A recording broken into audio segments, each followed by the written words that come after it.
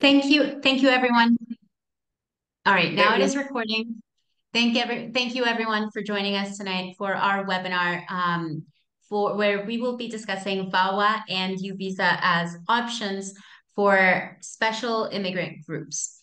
Now, thank you so much for joining us tonight. Remember, we are a law firm named Elizee Law Firm. We are based out of Miami, Florida. Please reach out to us for any of your immigration needs. Our phone number is 305-371-8846. You may also write to us at info at elizeelawfirm.com or head on over to our website, elizeelawfirm.com, and just fill out a submission form and we will get right back to you. We speak Spanish, English, French, and Haitian Creole. So don't hesitate because of a language barrier. Remember that we are able to help you with your immigration case no matter where in the world you may be. And let's get started. Attorney, thank you so much for being here today. I'd like to introduce everyone to Attorney Patricia Elizee. She is the attorney for our firm, and we're very excited to hear her talk on the topic that we have at hand today. So I will share my screen with everyone so that you can see um, what's going on there. Perfect. Perfect. Okay, great. Thank you so much, Catalina. So let's jump right into it. As you guys know, we do host monthly webinars. We've done webinars on fiance visas. We've done webinars on business visas. We've done webinars on humanitarian programs, especially the humanitarian parole program. And this month for March of 2024, we're focused on empowering immigrant survivors of abuse. We're specifically going to be targeting the VAWA and the U visa options that are available to immigrants that can show that they have been a victim one way or another. Next slide, please.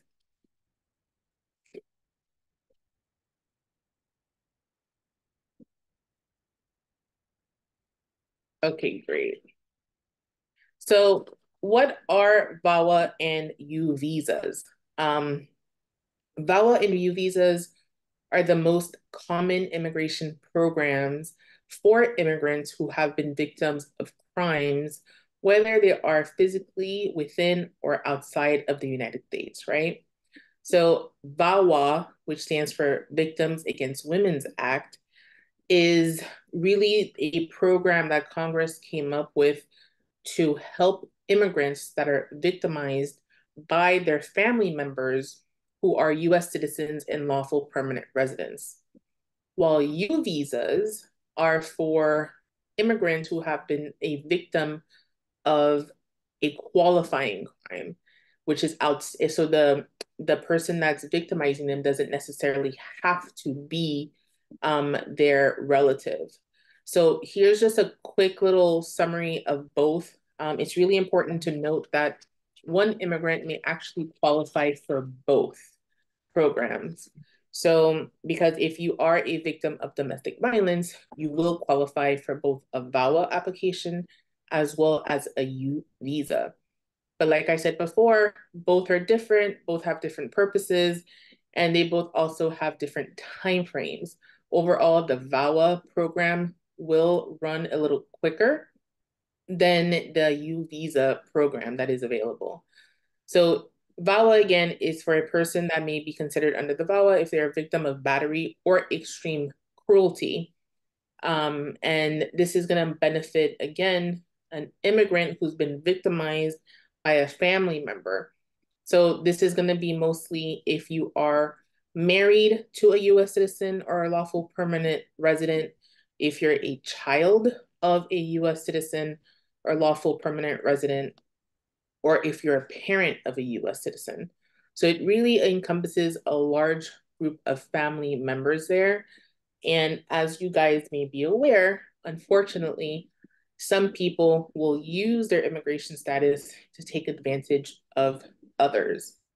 I'm sure you can imagine a situation where if you're married to a US citizen, that US citizen petitions for you to come to the United States, you may not know anyone else. And they may take advantage of that to victimize you in the relationship. While a U visa is the application, the program that Congress has put in place to set aside a number of visas each year for victims who have suffered either physically or mentally, and they're able to show that they've been helping government officials in the investigation or the prosecution of the criminal activity. So this program was really meant to help, right? To help the different police units, the different courts to really help prosecute people in the community. So this is to empower victims and allow them to come forward and for them to know that they're going to be protected even though they do not have an immigration status within the US. Attorney, before we move forward to the next portion of your presentation, I think it's important. I think this portion of what you're saying is super important because essentially, and you may correct me at any point, what you're saying is not everybody can apply to this program, correct? This is very case specific. Correct. So if you have been a victim, we definitely want to sit down and see, okay, which program you're going to benefit from, or if you're going to qualify from.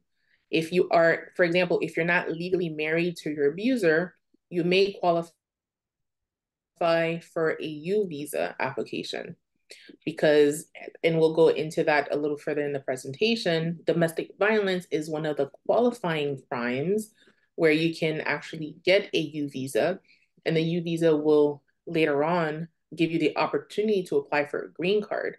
The VAWA application, on the other hand, if you were abused by a family member, so if you're abused by your spouse, if you're abused by your parent, you would be able to qualify for a VAWA. So each application, each case is going to be different, and we want to make sure that you apply for the correct program. So yes, that is very much so correct. Each case is going to be different, very case specific. Thank you, Attorney. So let's go ahead and dive in a little bit more on the VAWA program. So the first thing I really wanted to highlight is even though the program is called VAWA, and even though it's named Victims Against Women's Act, it does not only protect women immigrants. It's simply the name of the program. So VAWA also protects men, right? So some men feel like they may not qualify or they may not be as comfortable coming forward as a victim of their marriage, or they've been victimized by a family member. But we've definitely had the opportunity to help a lot of men, especially men from the Caribbean, who have come to the United States because their US citizen spouse petitioned for them, and they end up being victimized. Now, believe it or not, it's very common that they have evidence of being physically victimized by their wives or by their spouses when it comes to a same-sex relationship. But they don't necessarily have to show a physical abuse, because with the VAWA program, generally, you will qualify if you can show either battery or extreme cruelty. So some people may say, okay, well, what do you mean exactly by extreme cruelty? Battery is pretty battery you can understand it on your own. You have to show that you've been physically victimized by your family member. But extreme cruelty is to show that you've suffered in a way where it is an emotional abuse, but it's to an extreme extent.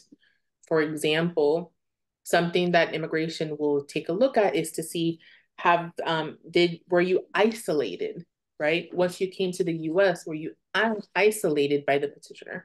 Were you isolated by your family member? Were you taken advantage of financially? So were you not allowed to have a credit card, or did they take over all of your savings? They'll also take a look to see, have there been any emotional abuse? How do you prove emotional abuse, right? So that's a different question that comes up. Emotional abuse can be shown a lot of different ways. With the immigrant's own affidavit, affidavits of friends and family members that can explain the difference that they've seen in the immigrant or the access they've had to them. So if someone's, for example, sister or brother or mother writes a very detailed and sworn affidavit to immigration explaining, listen, before this person came to the US, we used to speak all the time. Once they came, I noticed that, I spoke to them a little bit less, and to the point where after a while, they were not allowed to speak to me anymore. That is one way to prove that you were isolated. It's one way to prove the emotional abuse. If you're also able to show, for example, that your abuser has threatened you, it's very common that the US citizen or lawful permanent resident will say, if you don't do what I tell you to do, I will call immigration. I will deport you. I will have you be sent back to your home country. If that is a threat that you're experiencing and you're able to document it either through text messages or having someone else hear it or even in your own testimony, that is one way of showing that you've been victimized and that you've experienced extreme cruelty. You can also, for example, present letters from your therapist, or you could present any reports from your doctors that can go into your mental state and how you've been impacted by the marriage or the relationship that you're in. So what's really interesting is I've had some immigrants ask me, well, can I apply for VAWA because my spouse was not nice to me and they cheated on me, right? The answer is, well, it depends because there is definitely a fine line, right? Between showing you were victimized by the marriage, that you suffered extreme cruelty, in the fact that it was a bad relationship. You will not qualify for VAWA if it was a bad relationship. But you will qualify if you're able to show on paper through documentation that you entered the marriage in good faith, that you were taking advantage of, that it was extreme, and that you suffered different ways, physically, emotionally, sexually, financially, that they isolated you from your friends and family, from et cetera, et cetera. So that's definitely one way to approach a VAWA case. Okay, so just to wrap up what you were saying there, so every relationship can be a bad relationship, but it doesn't mean it's abusive. And likewise, an abusive relationship is going to be a bad relationship, so there will be evidence of that abuse. Correct.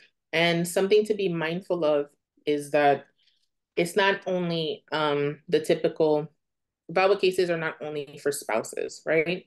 Yes, if you're married to a US citizen or a lawful permanent resident and you've been abused, either physically or you can show extreme hardship, you will qualify for VAWA. However, if you are also the child of a US citizen, you will qualify for VAWA. And that encompasses not only a biological child, but also if you are a stepchild of a US citizen. Meaning, if your parent married a US citizen before you turn 18, and that marriage was deemed to be bona fide, and you have evidence that you were abused by your step parent, then you will qualify for VAWA. If you were adopted as well by a US citizen, you can also show that you qualify for VAWA. So one example that comes to mind, which is a case that I handled almost 10 years ago now, which is where we had two kids that came to South Florida after the horrible earthquake that took place in Haiti in 2010. The two minor kids at the time were living with their biological mother. The biological mother passed away during the earthquake. The aunt, so the mother's sister, came to Haiti, brought them back to South Florida, adopted them, and then went on to abuse them physically and so forth, to the point where they ran away from home. Because of that adoption, we were able to show that these kids were being abused by their legal US citizen parent. And through that application, both kids were eventually able to become US citizens. So sometimes you have to take a step back and really listen to what's going on to make sure that you see, okay, is there a link here, at least a legal link to show that it was either a parent, a child, or a spouse, either step. So you want to look into step parents, you want to look into adoption cases to make sure that you don't miss a potential opportunity to help someone. Thank you for that example, attorney. Let's move on to VAWA if I'm outside of the US. So there are some certain circumstances where if the immigrant is outside of the US, they may still qualify for VAWA. And that's going to be where you can show that your abuser is an employee of a US government, of a US government agency, or a member of the US military, and that you're being abused abroad. But if you are abroad and you can show that the abuse took place while both of you and your spouse were in the US, you are still able to qualify and apply for VAWA.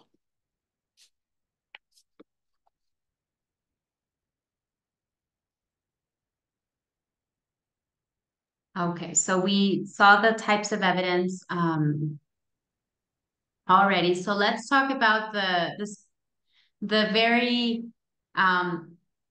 I think this is more so the practical portion of seeing a VAWA application. So what kind of forms would we need to fill out for VAWA, and what are they for? Sure. So when you're applying under the VAWA program, you're going to be submitting the I-360, which is the application for the actual VAWA. And sometimes you're applying at the same time or after the I-45, which is for the green card. But what's important to note is when you're applying for VAWA, you are going to be submitting the evidence that we spoke about, which is the evidence of the abuse, but you also need to submit evidence to show that there is a qualifying relationship. So if it's your spouse that had abused you, then you want to make sure that you provide not only the marriage certificate, right? But you also want to provide evidence that you guys resided together. So if it's a lease, if it's mail at the same address, you also want to provide any evidence that you have of their immigration status. So a copy of their green card, a copy of their US citizenship, certificate of naturalization, anything of that nature. If you don't have evidence of their immigration status, that's something, as long as you give immigration enough details about the abuser, they should be able on their end to actually verify the abuser's status.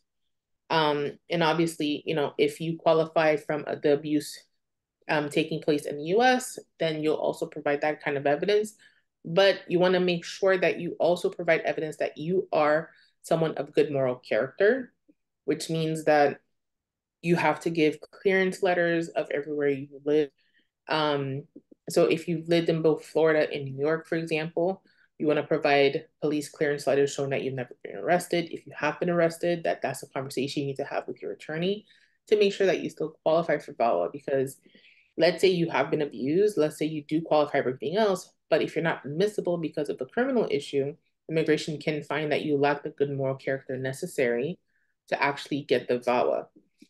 What's interesting about VAWA is, unfortunately, it does take quite some time, not as long as the U visas, but it can take up to 36 months. Sometimes we've seen it take a little longer. And from the reports that we've received from USCIS, it looks like about 25% of VAWA cases are being approved. So when you are filing for VAWA, it's really important that you take the time to build the case properly, because you want to make sure that all of your documentations line up, that you're able to cross that line to show that it wasn't just a bad marriage, right? You know, obviously you have to submit evidence that you entered the marriage in good faith, but you have to show more that things went bad. You really have to show that you were a victim of battery with police records, medical records, school records, etc., or that you were a victim of extreme hardship, which is a documentation that we had talked about before, to show the mental abuse, the emotional abuse that took place during the relationship. Thank you, attorney, for clarifying that. Now, what about the probability of approval? So, like we said, right now, from what we're seeing, it's about 25% of cases of VAWAs being approved, which is why it's really important that you submit a strong case and you submit enough documentation to show immigration that you qualify for what you're requesting. All right, thank you, attorney. So moving on to the U visa.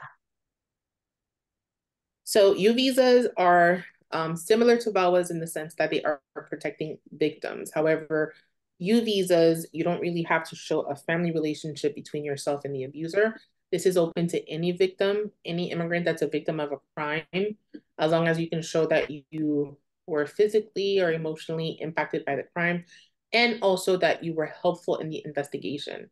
Um, it's very common for victims of domestic abuse to file for example, an initial temporary injunction, but they don't pursue the injunction. If you're not pursuing a case, if you're not helping the system, right, prosecute the crime, then you risk the chance of not being eligible for the U visa. The reason being, to qualify for the U visa, one of the components is you have to submit an immigration form that is signed by the court, the detective, someone in the legal system in the state side that says that, yes, she was a victim, and also she or he was a victim, and also that they helped in the prosecution, they were helpful in the investigation. Okay, great. So what are the requirements? For the UVs, you could be inside or outside the US, and we'll talk about that a little bit in just a few seconds. That you were a victim of one of the qualifying crimes, that you can show physical or psychological injuries. So this is where you're going to be submitting photos, or you're going to be submitting psychological evaluations or letters from your therapist. That you have information about the criminal activity, that you were actually helpful, and that the crime took place here, and that you are admissible into the US.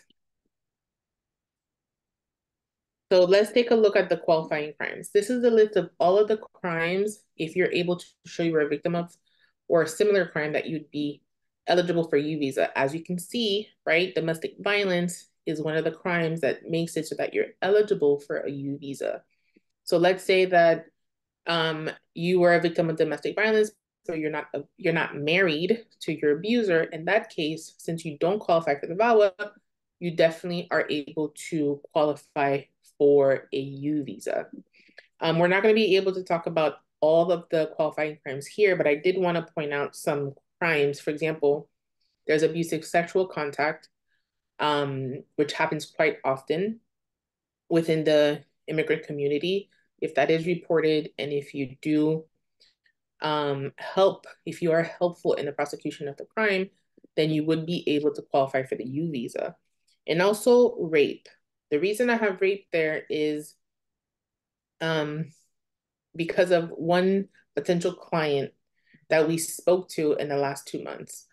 So there are a lot of what is okay abroad is not necessarily legal or okay in the United States. And what I mean by that, in this particular situation, we were speaking to a family where they had a few people come in through the humanitarian program, also known as the Biden program.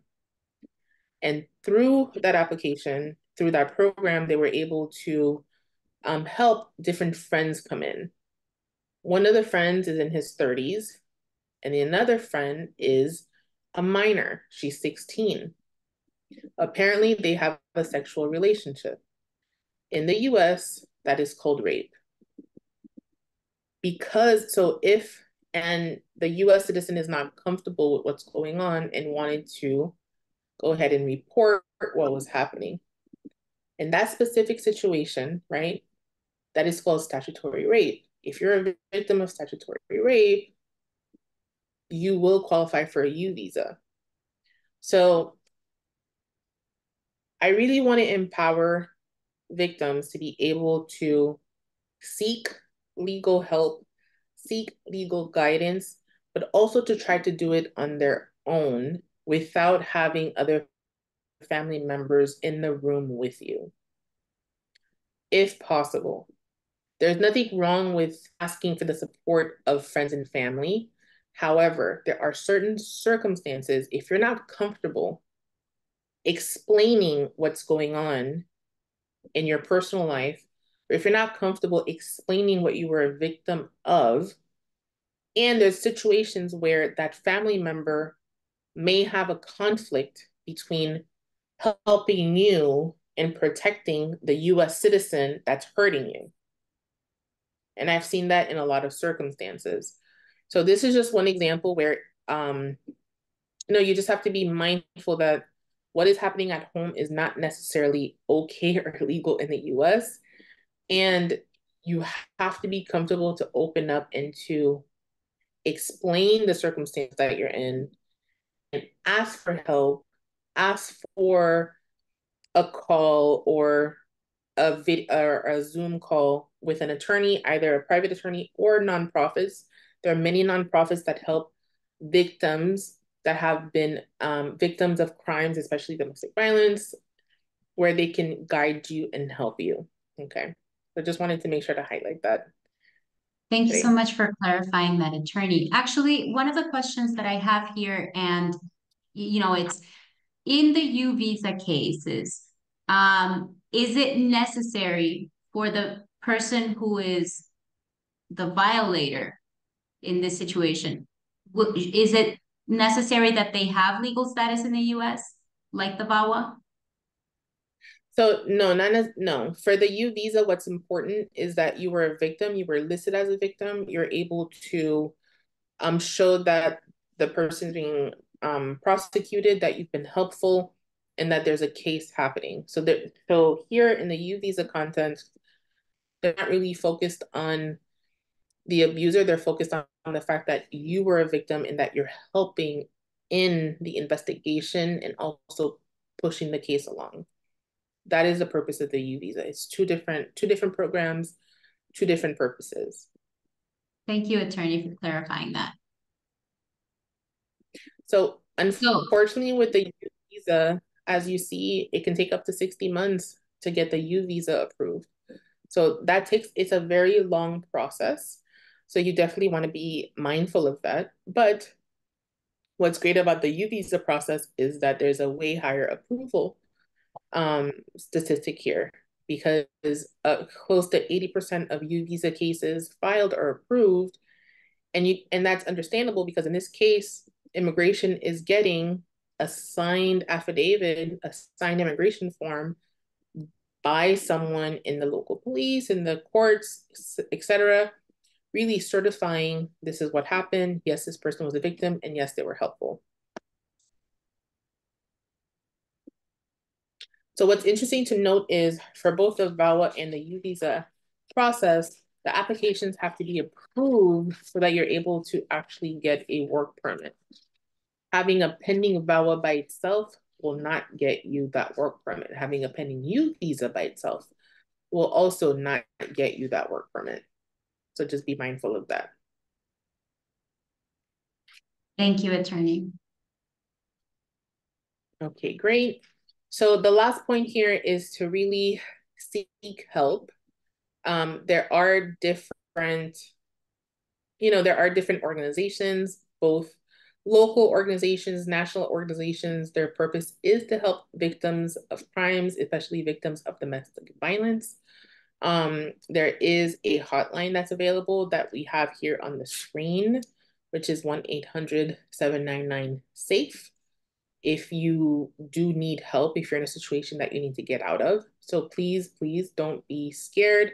You are able to call, you're able to get guidance. There are a lot of attorneys available to also guide victims that are immigrants that don't really know the system here. And many immigration attorneys, as you know, are also bilingual. So you can also seek an attorney that speaks your language. Like Catalina said, at our firm, we are fluent in French, Haitian Creole, and Spanish. But we are more than happy and willing to help. Thank you so much for pointing that last portion out, and for really emphasizing on the idea of getting help. Because really any whether it be a VAWA case, a U visa, or any other situation that you may be in, getting help is absolutely key to getting started, to getting out. Please, thank you so much, everyone, for joining our webinar for today. Our phone number is 305-371-8846, and our email address is intro@elizeelawfirm.com. Do not hesitate to reach out. We are more than happy to help you with your VAWA case, your U visa case, or any other immigration case that you may have pending. Thank you so much for joining us today. And attorney, thank you so much for the very valuable information that you've shared with us. Bye, everyone. See you at our next webinar.